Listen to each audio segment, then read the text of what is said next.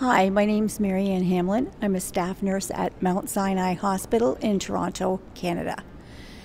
We are a niche member hospital, and we are also a magnet hospital. I actually work on our ACE unit, which was opened in 2011.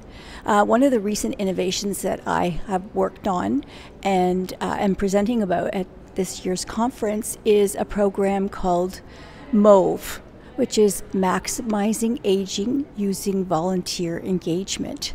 It's basically using volunteers to assist us as part of the team in caring for our elder patients, especially those who are at risk for delirium. I worked very closely with the elder life specialist to develop a program that's very clear and concise, and we have set up key behaviors and issues for patients that we would like our volunteers to work with that prevent the normal geriatric syndromes like nutritional issues, falls, delirium, and social isolation.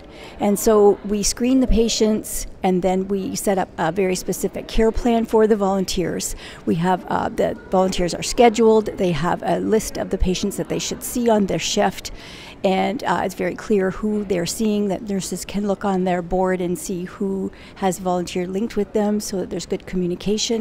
And we've had great success with the program. It's been in place for a year now, and it's sustaining itself, and we've had great feedback from patients, staff, and volunteers, and we are going to try and expand the program in the coming months and next couple of years so that we can reach more patients and really improve the quality of life for the older patients that we see on our unit.